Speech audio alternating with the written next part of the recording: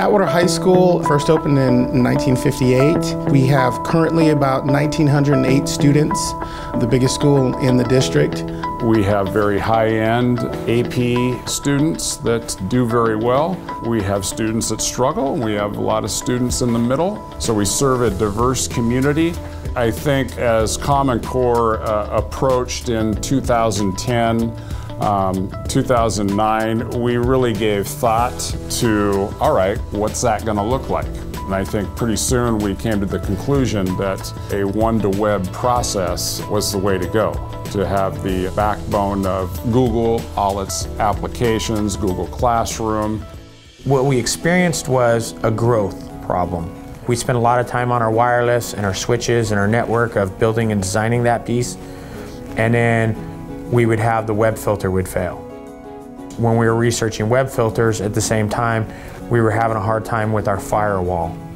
So those kind of things drove us to the conclusion of, let's see if we can put all this into one device, and will one device meet our needs?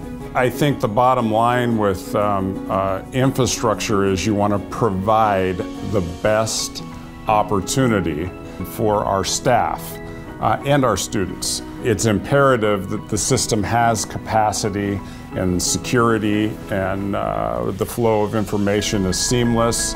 So we invited 6 different manufacturers in to look at what originally was web filtering. And we looked for about 3 weeks at different vendors' stuff, their spec sheets, and then we really narrowed it down to 2 vendors that we really wanted to try a proof of concept with. And then really what it came down to was the amount of throughput that Fortinet could do was almost twice what the other competitor could do. The amount of time that we spent, I think, paid off, and I think we got the right fit with Fortinet. Students like it. They love it. They're on those Chromebooks 24/7, and the funny thing is, they weren't in their textbook 24/7, so they're going deeper and they're getting more perspectives, and I think that's where young kids struggle a lot, is seeing things from other perspectives. Well, I think I become more independent because of it. If I'm not understanding what the teacher's saying or the topic, I have the tools to, search it up myself or go more in depth into the topic. When we look at one-to-web, we kind of consider it as it's a lump of clay.